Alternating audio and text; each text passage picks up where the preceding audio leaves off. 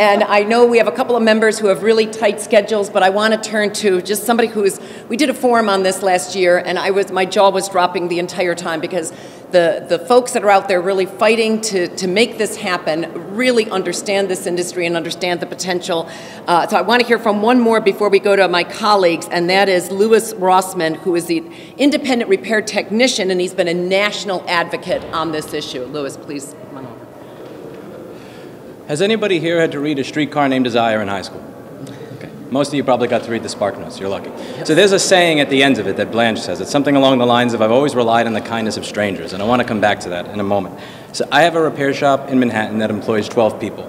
Most of the people that work here barely graduated high school, did not go to college, did not get amazing grades, yet they are very, very talented at taking a 10-layer circuit board that has thousands of components on it, and within 5 to 10 minutes figuring out exactly what's wrong with it. And these people who are unauthorized, uncertified in every single way, who got C students throughout high school, are responsible for us having a better rating than any Apple store in a 20-mile radius on Google Maps and Yelp, which I'm very proud of. Now, many people may wonder, why are we here? If you're already doing very well, why do you need a bill passed?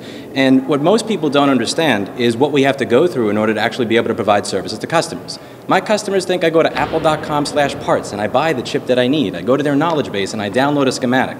They have no idea that the schematics to be able to fix their devices come from random Romanian FTP servers where somebody in China took a USB drive off of a desk, risked their job to leak that so that we would be able to get access to that thing that just 20 or 30 years ago was commonly distributed when you bought the computer. Or that the charging chip that goes bad on a motherboard, we don't get to buy that from the manufacturer. What we have to do is there's somebody somewhere who is going to take the stack of boards that are being thrown away because they were not fit for production, take all those boards, chop them up into pieces so that they can get them out, take them out in their clothes, and then sell them to everybody else so that we can get access to a charge chip so that you can pay $200 to get your device fixed rather than $1,500 to $2,000 at Apple.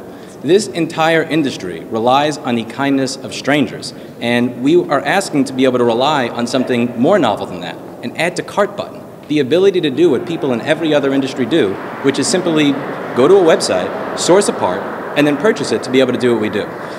We are electronics repair techs and computer nerds. We're not trying to be Nicolas Cage's character in Lord of War, but that's what it's like to be able to do our job. And many people will come to our shop and ask if we can fix a certain device that we have to turn away because there has been no stranger there to be kind enough to make the schematics, the diagrams, and the chips available so that we can fix it. So today, we are seeking the kindness of a different set of strangers, those in the New York State Assembly and Senate. And I hope to get a favorable reading on this bill.